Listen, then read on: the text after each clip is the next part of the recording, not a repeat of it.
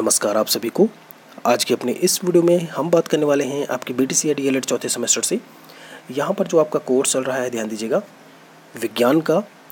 और इसमें जो आज का हमारा प्रकरण है वह है ब्लड रिलेटेड डिजीज़, यानी कि रक्त संबंधी जो रोग होते हैं। और उसमें हम दो प्रकार के रोगों के बारे में आज अपने इस पर्टिकुलर वीडियो में बात करेंगे।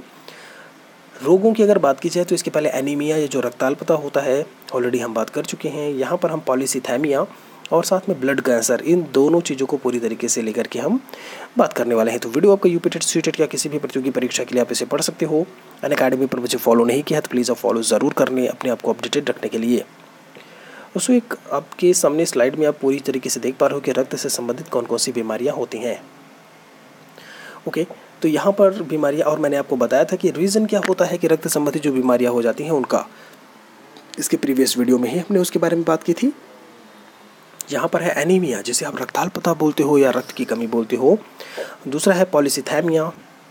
तीसरा ब्लड कैंसर है, ल्यूकेमिया करके भी बोलते हो आप, आधी श्वेत रक्तता भी कहते हो।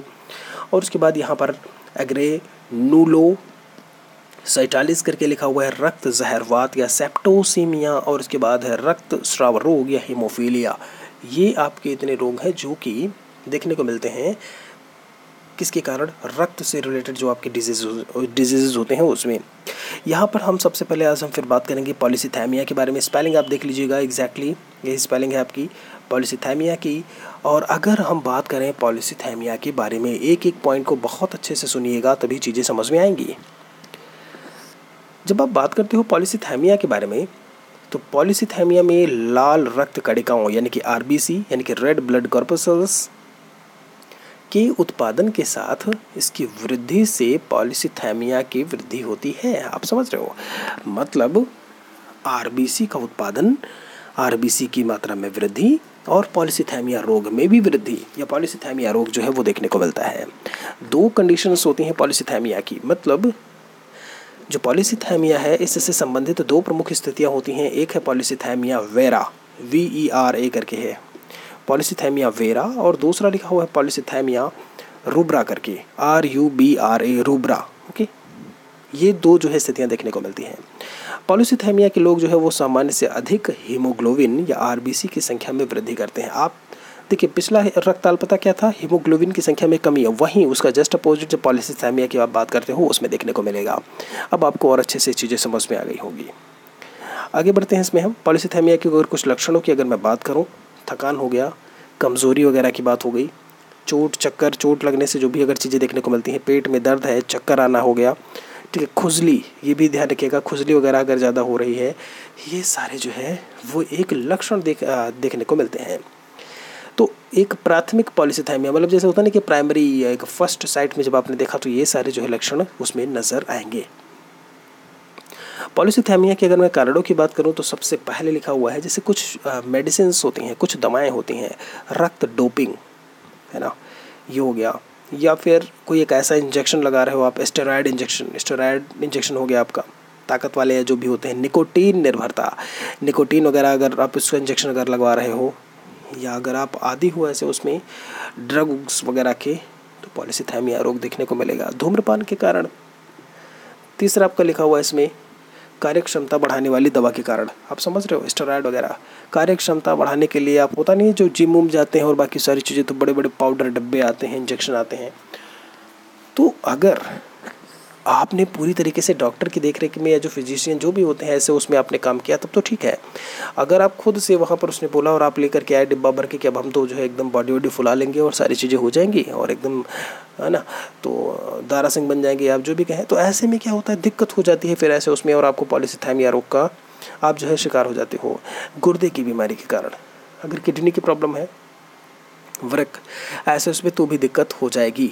निर्जलीकरण, डिहाइड्रेशन सुने हो ना, गर्मियों वरी में डिहाइड्रेशन हो जाता है, पानी वानी की कमी हो जाती है, वही होता है हाइड्रेशन। हाइड्रो शब्द ही आपका जो है जल से रिलेट करता है, तो डिहाइड्रेशन मतलब जल की कमी, वो उसके कारण भी ये रोग देखने को मिलता है। ऑक्सीजन का स्तर निम्न होना, अगर ऑक्सीजन का लेवल भी कम है तो भी पॉलीसिथेमिया जो है रोग देखने को मिलेगा। ये है पॉलीसिथेमिया के कुछ कारण। और बचाव की बात की जाए या जो है कुछ उपाय, रक्त के जमने के खतरे को कम करने के लिए बहुत ध्यान दीजिएगा, ऐसी एसिटिसलासिलिक लिखा हुआ है, एसिटिसलासिलिक अम्ल को उपचार में लाते हैं। एसिटिसलासिलिक करके लिखा हुआ है, इस अम्ल को उपचार में लेकर के आएंगे। पॉलीसिथेमिया वेरा हेतु फ्लेबोटॉमी, फ्लेबोटॉमी का मतलब होता है रक्त की थोड़ी मात्रा हटाना। फ्लेबोटॉमी एक पद्धति होती है, उसके द्वारा एक नॉर्मल सी जो चिकित्सा होती है वो की जाती है। आप समझ रहे हो? फ्लेबोटॉमी आपसे पूछा जा सकता है कि फ्लेबोटॉमी है क्या, तो रक्त की थोड़ी मात्रा को हटा देना ही। अब भाई रक्त की मात्रा बढ़ गई है ना, हीमोग्लोबिन बढ़ा हुआ है, पॉलीसिथेमिया हो गया, ऐसे में रक्त की थोड़ी मात्रा को हटाना फ्लेबोटॉमी कहलाता है। प्लेटलेट्स की संख्या को कम करने हेतु दैनिक आधार पर हाइड्रोक्यूसीयूरिया का प्रयोग करना, एक दवा है आपके, उसमें इसका जो है प्रयोग कर रहे होते हैं। प्लेटलेट्स की संख्या वगैरह ज़्यादा हो जाती है, खुजली वाली कुछ समस्याएं जो होती हैं उसके लिए अलग अलग से दवाएं आती हैं, ठीक है, उनका प्रयोग भी यहाँ पर जो है किया जा रहा होगा। धूम्रपान ना करें, यहाँ पर उसके लिए बताया जाएगा कि भाई धूम्रपान अगर कर रहे हो तो भी दिक्कतें होंगी ऐसे उसमें। कि पानी वगैरह जो है प्रॉपरली पूरी तरीके से लें कि कितना पानी क्या कुछ पीना है, क्योंकि निर्जलीकरण के कारण भी जो है पॉलीसिथेमिया रोग देखने को मिलता है। कैंसर पर आ चुके हैं हम, यानी ब्लड कैंसर के बारे में पॉलीसिथेमिया आपका कंप्लीट है। क्या है ब्लड कैंसर? कैंसर सबसे पहले बात करेंगे, खतरनाक रोग है। कुछ कैंसर ऐसे भी हैं जो व्यक्ति की रक्त कोशिकाओं पर आक्रमण कर देते हैं। इस प्रकार के कैंसर ज़्यादा खतरनाक होते हैं क्योंकि रक्त हमारे पूरे शरीर में प्रवाहित होता है और इसी में है आपका कारण ब्लड कैंसर। हर साल लगभग 75 लाख लोगों की मौत का कारण है ब्लड कैंसर। आप समझ रहे हो, यहाँ पर विश्व के आंकड़े को लेकर के बात हो रही है, ऐसे उसमें आप देख सकते हैं कि ब्लड कैंसर का कितना ज़्यादा जो है मामला। और यहाँ पर आपको मैं बता दूँ कि जो ब्लड कैंसर होता है 90% मामले वयस्क में और 10% मामले जो है वो बच्चों में देखने को मिलते हैं। होता ये है, ब्लड कैंसर जो है वो अस्थि मज्जा, जिसको आप हड्डियों का केंद्रीय भाग बोलते हो, अस्थि मज्जा, बोन मैरो सुने होंगे आप लोग। बोन मैरो का जो सेंट्रल पार्ट होता है उसी को सबसे ज़्यादा अफेक्ट करता है ये। और ब्लड कैंसर में आरबीसी का असामान्य उत्पादन होने लगता है, असामान्य। रेड ब्लड कॉर्पसल्स, लाल रक्त कणिकाएं बनती हैं तो बहुत अच्छी बात है, बनने दीजिए एक सामान्य स्तर पर, लेकिन अगर असामान्य स्तर पर अगर बनने लगी तो फिर ब्लड कैंसर फॉर श्योर है, ऐसे में देखने को मिलेगा, ठीक है। और अगर ब्लड कैंसर के इलाज को लेकर के बात कर रहे हो तो डिपेंड करता है कि किस टाइप का ब्लड कैंसर है, ओके। ब्लड कैंसर के भी कई प्रकार होते हैं। तो यहाँ पर लिखा हुआ है कि आमतौर पर ब्लड कैंसर के लक्षण बहुत धीरे धीरे सामने आते हैं, परंतु इसे शुरुआती स्टेज में पहचानना मुश्किल होता है। सेकेंड पॉइंट इसमें लिखा हुआ है, युवाओं और अधेड़ उम्र के लोगों के साथ साथ पिछले कुछ सालों में बच्चों में भी, अभी मैंने बताया 90 और 10 का रेशियो है, 90 और 10 का। लोगों का ऐसा मानना है कि ब्लड कैंसर का इलाज जो है संभव नहीं है, मगर यदि सही समय पर इसके लक्षणों को पहचान कर इलाज शुरू किया जाए तो ब्लड कैंसर का जो इलाज है वो संभव है, पॉसिबल है, इसे दूर किया जा सकता है। कैसे होता है ब्लड कैंसर? कई कारण हो सकते हैं इसके।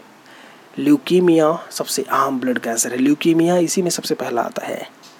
इसमें क्या होता है, कैंसर के सेल्स जो है वो शरीर के रक्त बनाने की प्रक्रिया में दखल देने लगते हैं और ऐसे में दिक्कत होने लगती है। बोन मैरो पर भी हमला कर देते हैं, मैंने आपको बताया अस्थि मज्जा के केंद्रीय भाग पर हमला। लिखा है, यदि अगर किसी व्यक्ति के शरीर की प्रतिरोधक क्षमता कमज़ोर है तो उसे ब्लड कैंसर हो सकता है। प्रतिरोधक क्षमता, रोगों के खिलाफ लड़ने की क्षमता, देह में दम नहीं, एकदम जो है किसी तरीके से जी रहे हैं बस, है ना, खाना पीना है नहीं सही से, तो दिक्कत होगी। किसी विशेष प्रकार के संक्रमण से ग्रसित होने पर ब्लड कैंसर होने की संभावना भी होती है। यहाँ पर लिखा है, कैंसर के इलाज में इस्तेमाल की जाने वाली जो रेडिएशन थेरेपी होती है, अगर हाई डोज होता है तो भी ब्लड कैंसर हो जाएगा। HIV और एड्स जैसे संक्रमण होने से इम्यून सिस्टम, जो पाचन क्रिया होती है, वो भी प्रभावित होती है और इससे भी ब्लड कैंसर होने का खतरा हो सकता है। रक्त कट गया है। रक्त कैंसर को माइलोमा, लिम्फोमा, ल्यूकेमिया जैसे 3 वर्गों में बांटा गया है। अब ये है क्या? ल्यूकेमिया देखिए सबसे पहला लिखा हुआ है, सफ़ेद रक्त कोशिकाओं को प्रभावित करते हैं ये, ठीक है, यानी कि WBC की बात हो रही है यहाँ पे। ल्यूकेमिया के दौरान आप असामान्य सफ़ेद रक्त कोशिकाओं का उत्पादन करते हैं और अस्थि मज्जा को अवरुद्ध करते हैं। WBC वाली बात, तीव्र ल्यूकेमिया का तुरंत इलाज किया जाना चाहिए या समय के साथ विकसित हो सकता है, उसके बारे में लेकर के बात की गई। मतलब WBC से रिलेटेड है आपका ल्यूकेमिया। फिर है लिम्फोमा,